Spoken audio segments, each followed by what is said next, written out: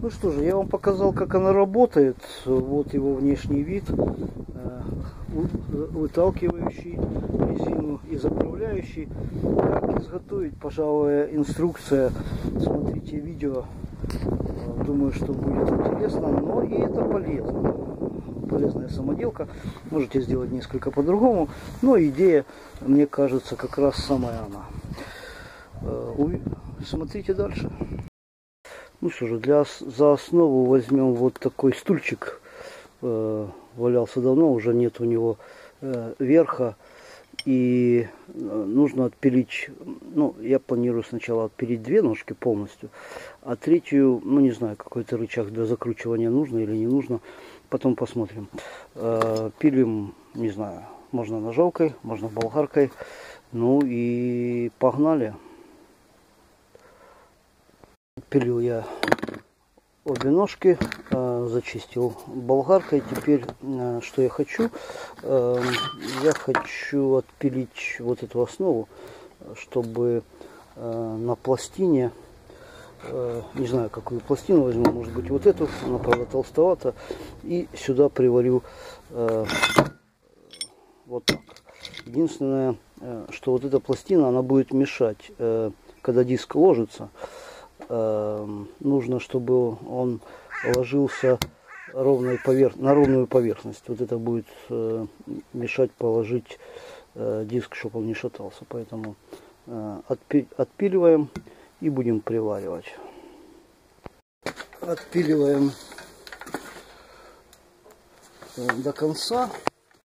Так, отрезал я эту пластину.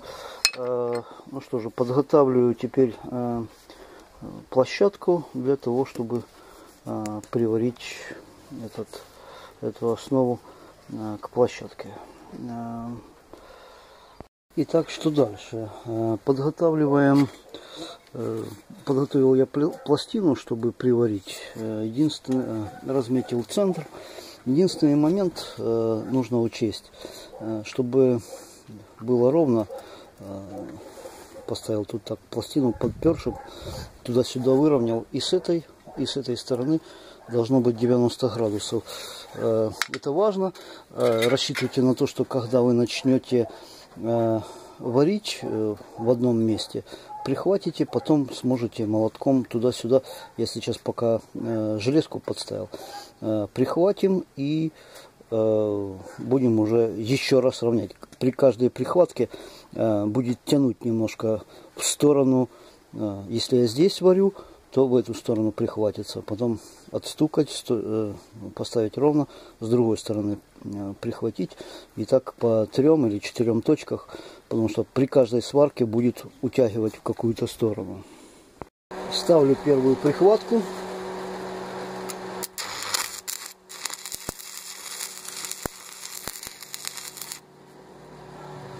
Теперь необходимо еще раз выставить на зазор. Ставлю и смотрю, как видите, сейчас очень неровно. Ну, уже могу железку убрать. И теперь молотком назад его туда отпустить. Ну и так по кругу буду делать. Ну и так я заварил, в принципе, по кругу, проверил. Можно вот так пронаблюдать. Так, все ли. Вот так, если открываю, то зазор, в принципе, одинаковый. Точно так же и вот так. Зачищаю сейчас все болгаркой. Ну и приступаю к монтажу самой основы. Основу я решил сделать из вот таких 3 уголков. Кажется, что это электрические траверсы, наверное, со столбов. Ну, все 3 вместе сварю, и будет у меня основа. Поехали.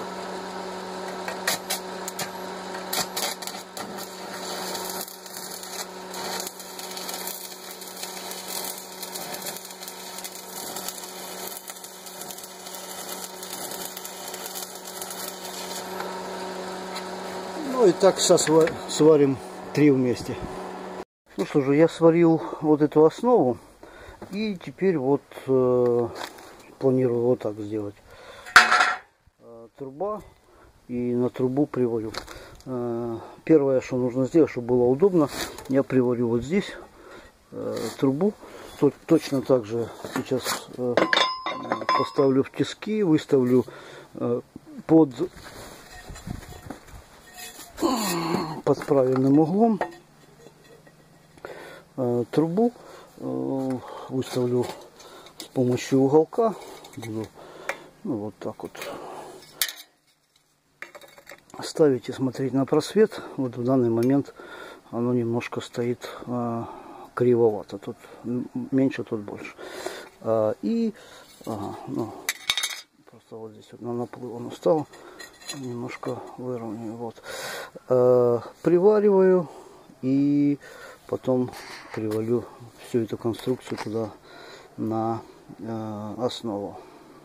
Тоже я сделал прихватки, выставил. Напоминаю, что каждый раз, когда вы с какой-то стороны начинаете прихватывать, в ту сторону и начинает тянуть, поэтому снова молотком отстукать.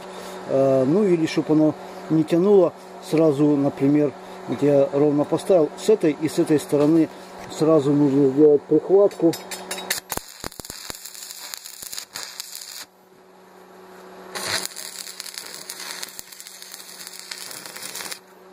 И оно тогда сначала сюда чуть потянет, потом туда. Ну и все, теперь по кругу обвариваем. И по сути дела будет готово. Итак, обварена эта часть по всему кругу. Теперь приступаем к тому, чтобы приварить ее уже на место, где она, собственно, будет жить. Вот сюда. Ну и вот в таком виде будет этот станок. Приступаем, выставляем снова под 90 градусов и привариваем. Ну, таким образом уже готова станина. В общем-то, вся основа готова. Теперь нужно придумать, как фиксировать колесо для того, чтобы потом бортировать. У меня есть гайка, которая может зажимать. Ну, а может быть, можно просто два отверстия просверлить и болтами закрепить и уже работать. В какую сторону я пойду, я еще не решил, но сейчас буду думать, как лучше сделать, подобрать сюда какую-то трубу, может быть, такое, сделать крестообразное, придавливать. Ну, сейчас буду решать. Ну что же, я принял решение, что как первый этап я насверлю отверстие. Здесь вот у меня колесо от Шкоды Октавия 5×112. Это будет 5 отверстий. Из них буду сверлить только 2, для того, чтобы не дергалось. Дальше вот есть 4×100 жигулевская, поэтому просверлю 2 отверстия 4×100, выставляю посередине, как-то так, чтобы они не пересекались с теми отверстиями 5×112. Ну вот как-то так. И вот здесь 2 отверстия просверлю, закрашу их, это другие, и получается просверлю 2 вот этих и 2 этих. Ну, собственно, все. Берем дрель сначала малым сверлом, а затем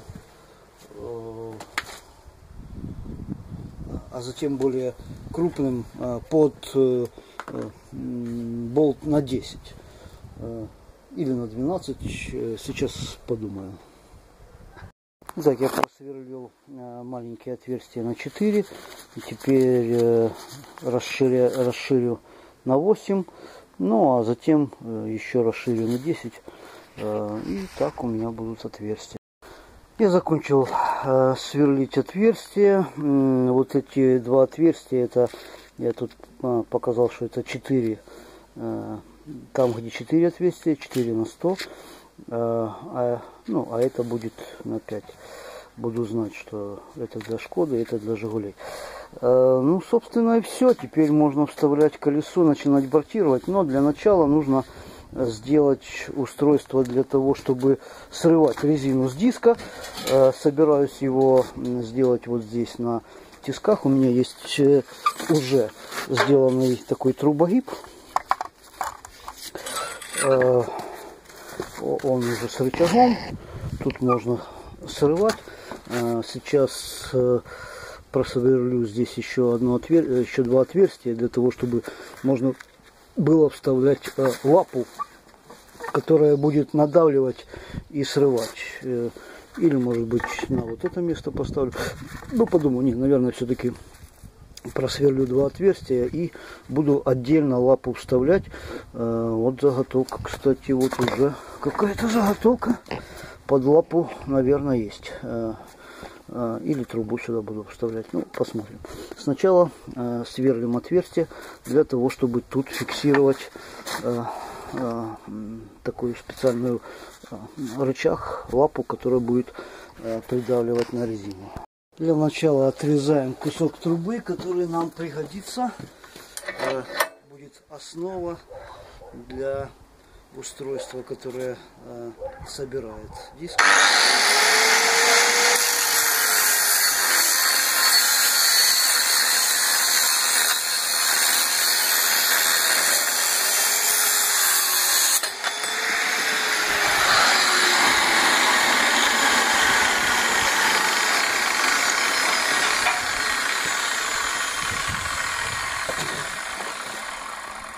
Какая цель? Теперь у нас этот диск здесь будет, эта основа будет вращаться на штоке и, по сути дела, поворачиваться для того, чтобы заталкивать. Будем использовать просто, наверное, на смазке, хотя тут зазор есть, но думаю, что это не так принципиально. Значит, сначала я подумал, что продолжу квадратной трубой, но решил все-таки круглую взять. Подобрал такой диаметр у двух труб. Не водопроводная. Здесь у меня нержавеющая труба. Она жесткая. И труба от теплообменников котлов промышленных тоже более крепкая. Иногда нужно будет сильно крутить, если просто поставить трехчетвертную трубу здесь как основу, она может гнуться, и собственно это и показал опыт использования. Поэтому вот так сейчас приварю, наверное, на некотором расстоянии. Здесь будет оба штока, они будут так выдвигаться, и на закрутках буду фиксировать для того, чтобы потом вот так вот садить резину.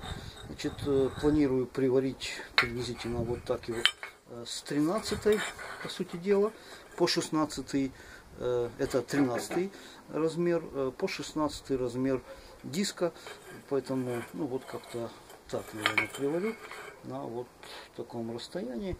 Важно, чтобы они были параллельно и не под углом, чтобы шток мог выдвигаться. В принципе, можно так и плотно, чтобы параллельно было. Можно плотно и, может быть, так и сделаю. Подумаю сейчас, чтобы вот такое движение было у, наверное, лучше вот так. Меньше будет люфт. Ну все, теперь вот эти две трубы где-то вот на таком расстоянии привариваю, потому что здесь еще должна быть такая поперечная труба, на которой будет головка демонтажная. Что такое головка демонтажная, вы можете посмотреть или в интернете, так и называется головка демонтажная.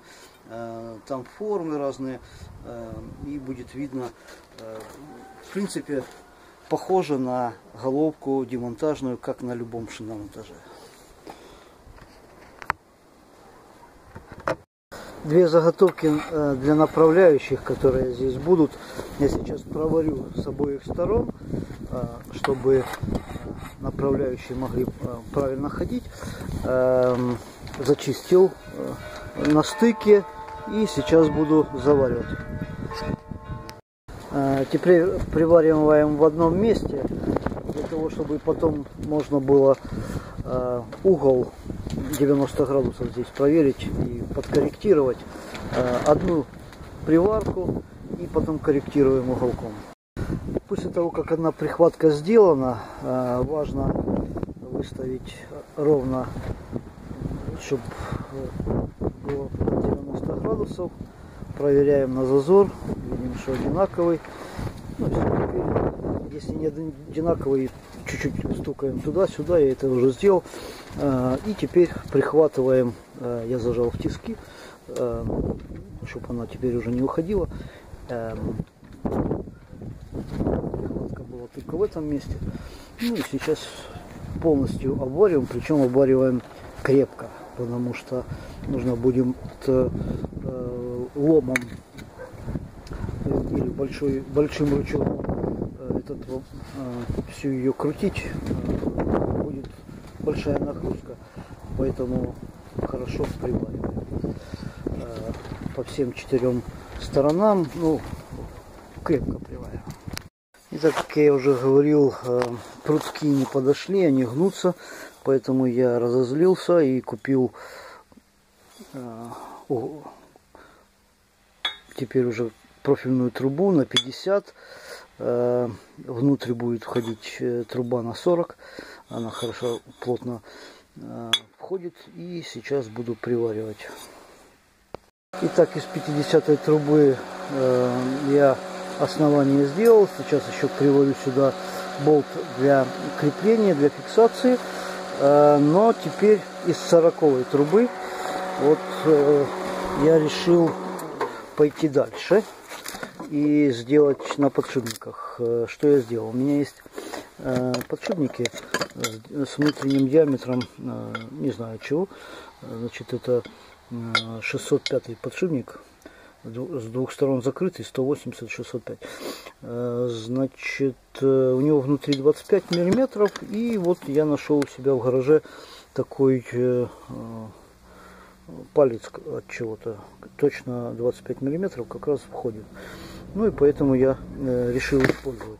Но так как он круглый, в 40-ю трубу он слишком свободно входит, отрезал от уголка 2 кусочка, это уголок 20-ка, и вот таким образом с двух сторон на вал этот, сейчас с двух сторон так приварю эти 2 уголочка к этому валу, чтобы она плотно, тут прямо оно так плотно заходит, и будет здесь плотно ходить, не знаю, видно ли мою задумку. Сейчас вот еще, чтобы светлее было, просто с двух сторон, с одной стороны и с другой стороны уголок. Сейчас я просто туда его, вот с этой стороны, так 2 подшипника вместе. Сейчас сделаю тут прихваточки с двух сторон. Они сейчас не приварены. Сделаю прихватки, вытащу и обварю. Ну вот как-то так будет выглядеть. Я сделал прихватки для того, чтобы оно правильно стало. Ну теперь обвариваем до конца.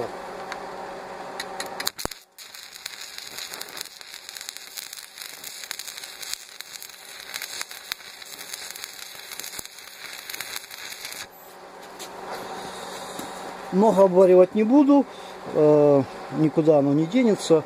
Ну, так обварю, зачищу, чтобы не было соплей. Ну и пойду дальше. Вот что у меня получилось. У меня такая получилась конструкция с двумя подшипниками, которые будет толкать покрышку. Но вот эта штука нужна для того, чтобы правильно зайти. Это 40-я профильная труба. Сейчас обварю и все. И кусочек обрежу, она будет ходить в той 50-й. Это будет вот конструкция для заталкивания покрышки на диск. Сборка колеса. Сейчас полностью здесь обварю. Это будет единая конструкция. Ну что же, получилась вот такая конструкция. Внутрь вставляется вот эта конструкция. Так, одной рукой неудобно работать. Но как-то так.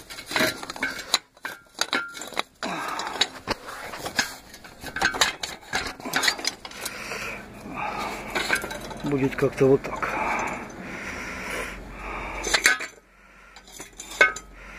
Выставляться она будет приблизительно вот так. Значит, суть, что она должна будет, у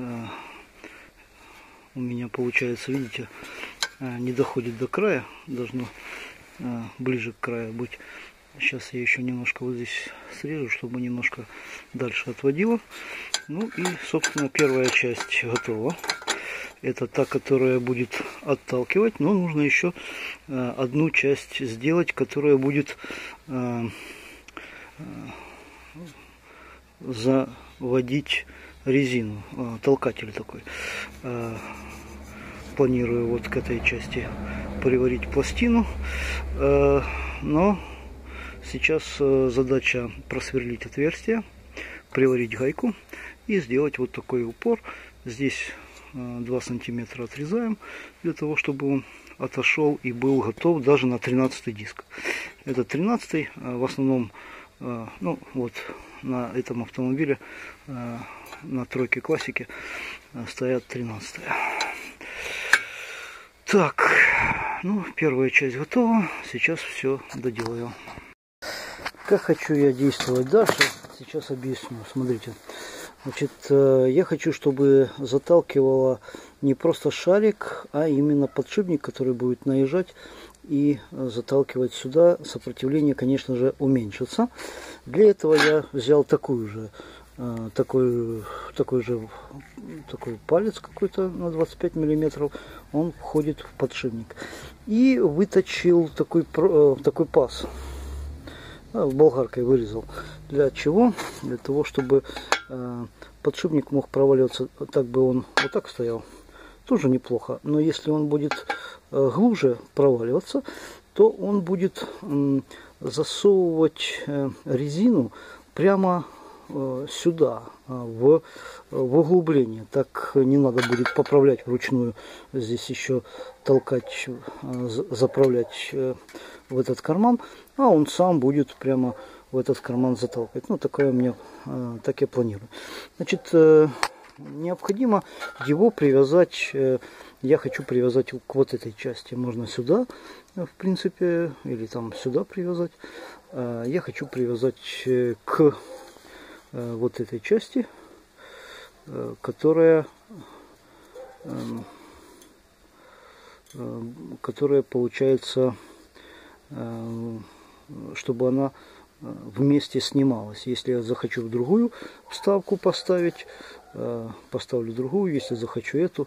Я сейчас вот такими пластинами постараюсь приварить. Как я это буду делать, сейчас посмотрим. Получается, я хочу одну перемычку здесь сделать, а вторую на этом конце тоже сюда.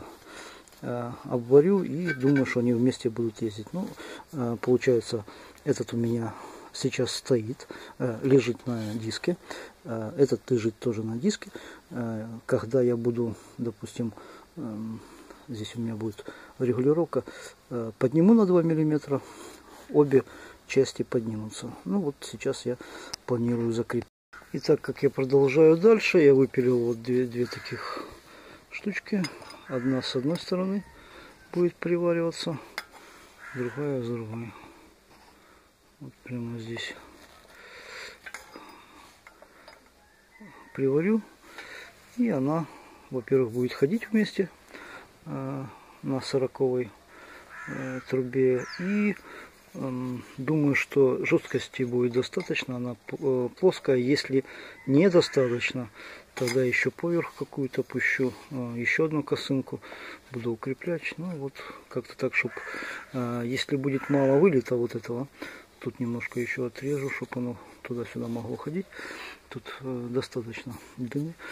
Ну вот планирую вот так сейчас приварить сваркой. Гайка обварена, горячая. Ну все, теперь ставим на место, собираем, смотрим, что получилось.